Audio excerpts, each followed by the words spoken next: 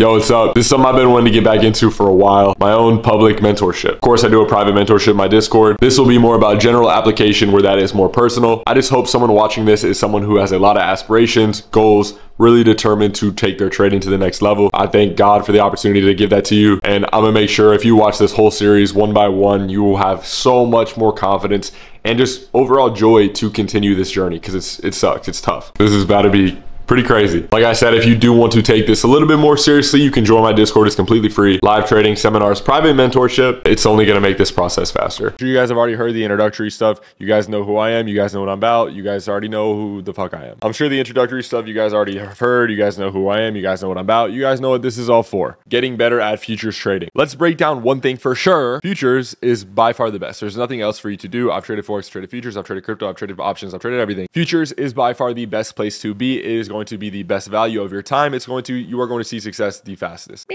Understand one thing more than anything else. Options have Greeks, options have implied volatility, options pretty much have everything stacked against you before you even take a trade. Forex, lot size, scammy community. There's a lot of imperfections in the Forex industry. Futures, it's like the one girl that got away. You have no outside factors. You have prop firms, that give you the access to more capital. You have the ability to look at price action clearly without any outside factors. In a scenario where you buy here, you sell here, it is the same amount of money every single time, no matter what you are doing, what time of day, when, never. It's always the same exact thing. The one knock that does come with futures, people tend to get a little bit ahead of themselves, make some quick money, pass a funded account, try to go for it all. You get stuck in this very rinse repeat process of going through funded. Fundeds are the best tool we've ever gotten and also the worst tool we've ever gotten. I've made this analogy before and I will do it again. I have the ability to drive my car normally, get to A to B exactly how I should every single time like a normal citizen, or I turn into Dale Earnhardt Jr., try to drift, try to go around cars, try to speed as fast as I can, try to get to the finish line.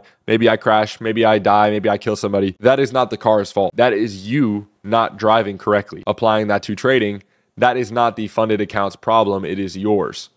You have the option of having so much capital given to you for such a small amount of money, giving yourself, the dream all traders want is to have the capital to actually make money full-time trading. It is not the funded account's fault that you keep losing money on the accounts not correctly. Losing accounts are totally normal and it's fine as long as you did the right things. You're going to quickly find yourself in a deep hole where you just keep buying accounts, keep buying accounts, keep buying accounts. Then you look back at it, and then you look back at it like a boogie and you see that, oh, I'm already down $3,000 in funded accounts. I got to climb myself out of this hole, and this is going to keep digging yourself deeper and deeper. I plan on doing everything I can through this series to make sure that you have so much more information outside of just the chart, because I really, people like to consider certain creators that they're good at certain things.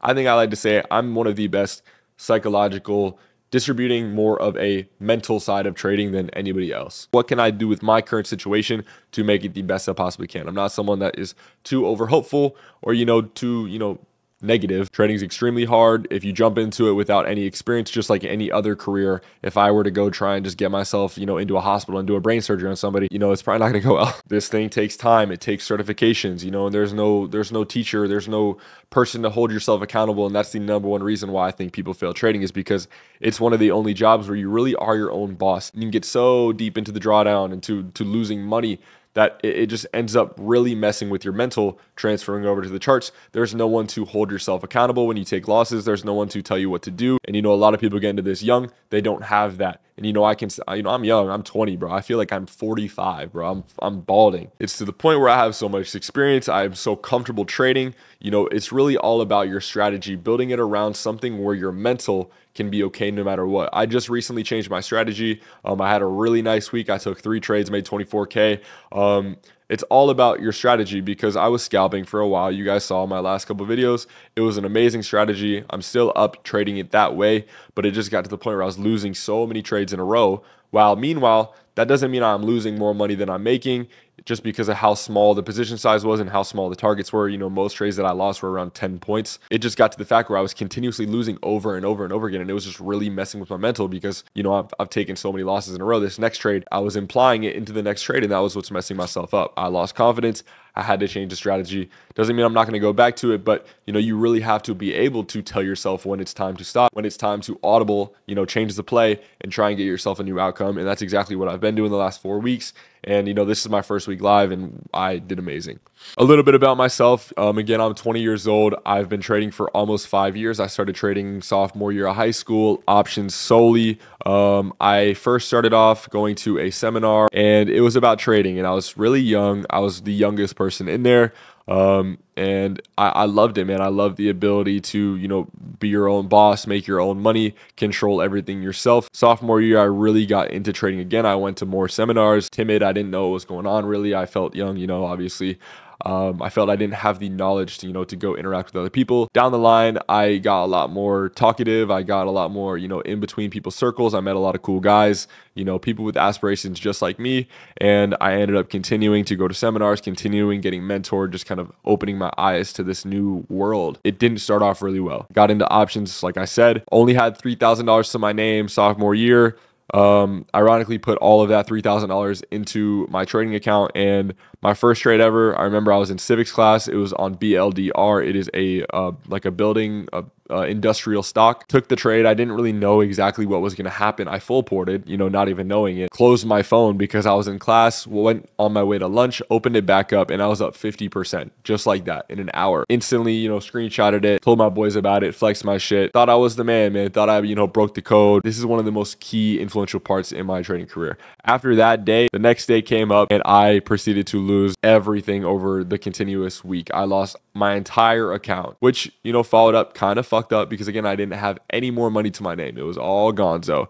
And what happened was down the line, I took a break. I had to stop trading for a while just because I didn't have any money left, had to go work a job for a little bit, get money, stack up for a while. I never forgot about that 50% that I made. I never forgot about how I felt, what was the result of what I did, how much money I made in such a short amount of time doing, basically nothing. That feeling never left me. I want you guys to also understand and feel that exact way too. You guys have seen the potential that there is with trading. There is no person that is better at trading than another person. It's all about, again, managing yourself, doing everything correctly.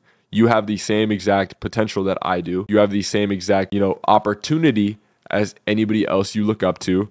And this is exactly why you're here. It doesn't need to be, a payout or nothing. One trade where you made money and that feeling you felt and the positive outcome that came with that, you need to be hopeful and keep that in the back of your mind. That was the only thing that was pushing me forward after that point. The opportunity that is in front of you in the stock market, in the futures market, any sort of investing market is extremely important. And it is the best opportunity in the world. I think being a day trader is the best job in the world. You are successful with it. There's no place you can make more money as quickly, as independently.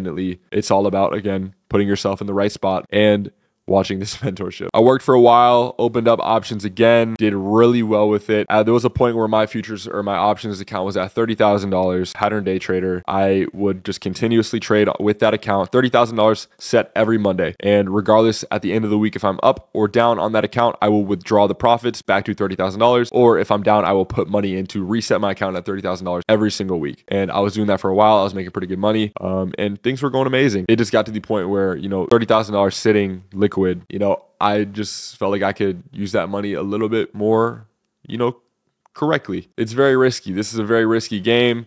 And putting that money, you're fronting your own capital is so tough to do, especially, if you're a new trader, you don't have that money to trade with. And then, if you end up having it, you lose it. Met some people, funded accounts kind of started to peep interest to me. And I really thought about it. It was like, why would I put $30,000 of my own money into options when I could spend $100 and get $250,000 in funding where I don't have to risk my own capital? I can make more money and I can do better with it. There was no drawback to it compared to options. And I ended up making the switch. It's taking me a while, but I've made some pretty good money. I'm pretty confident. I love it. All I want to do is just help distribute that to you guys. I have nothing, I would never consider myself, an anomaly. I'm not someone who is better than you, smarter than you. I'm someone who, I don't really like to talk about it, but I started from the bottom and I'm making a living now.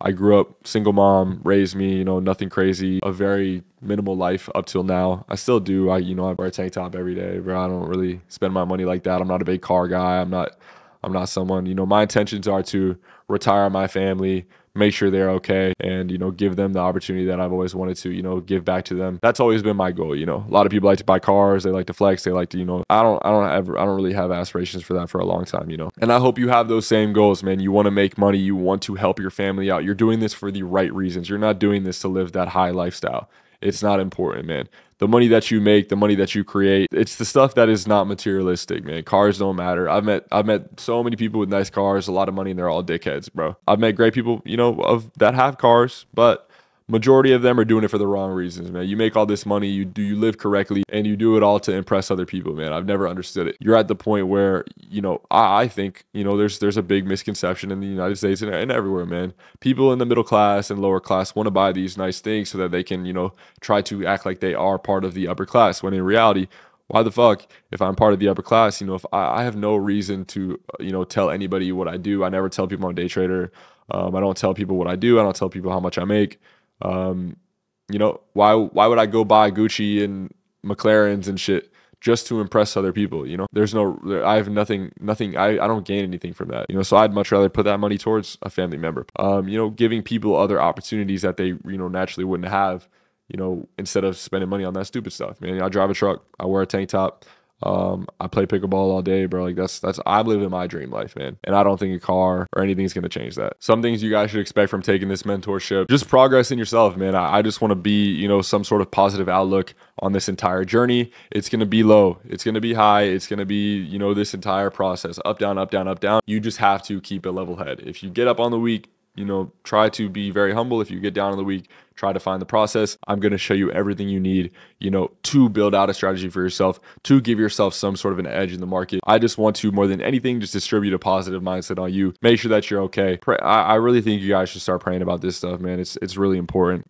Doing everything on the outside to make sure that when you get up, when you step in this chart every day, when you sit down at your desk, you have the best opportunity for yourself. You have the best level head to give yourself the best opportunity and the most positive outcome. If you guys have any ideas on topics or anything like that, please let me know. I have a pretty good solid blueprint built out on how I want to create this, but if I would always appreciate your guys' output. A couple things I want you to know before you end up getting into this mentorship. Do not take this or do not watch this if you think this is something you might want to do.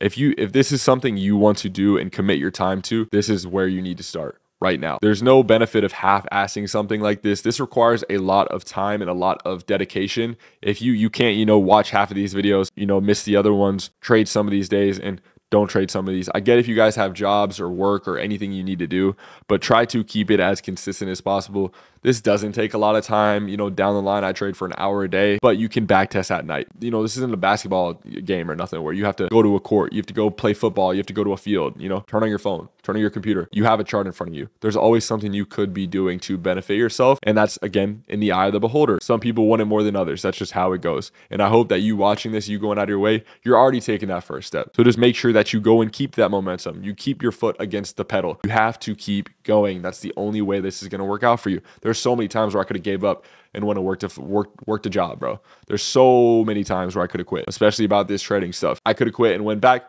But again, remember the highs. Remember that first trade I took. I can't not go back to that. I can't not live a life where I can make that much money from my phone in an hour and be comfortable sitting working a job, knowing that that's happening every single day without me. And that's exactly the approach you need to have. You need to have that outlook and that mindset, or else this will never work for you. Expect this to be very in-depth. Expect this to be as entertaining as possible. I'm not someone who gets super serious, but I'm gonna try and be the happy medium. Just know every single day is an opportunity for you to get better. Every single time you step up, wake up every morning, you have an opportunity to improve yourself. It's just about if you want to play Brawl Stars or you want to hop on TradingView. So please just make sure, try to give yourself the benefit, man. Try to make sure that you have a good mindset. Make sure you're journaling. This is gonna be stuff we talk about more. Start waking up early. Start praying every night. Start working out, man. Do these things outside of your room that are going to help you step up and sit down at your desk and be way more confident, be way more just happy, because a lot of people depend on this shit way too early in their life.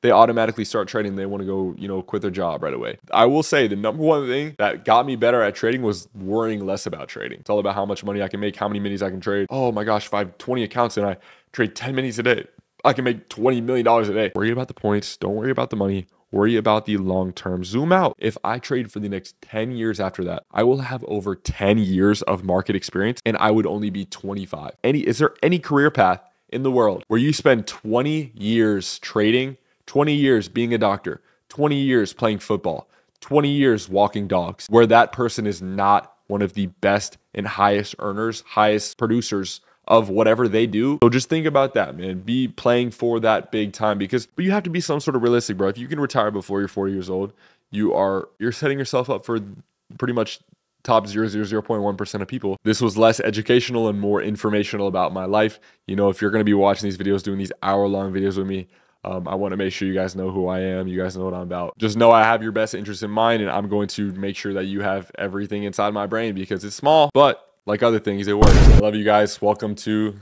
the new start for you.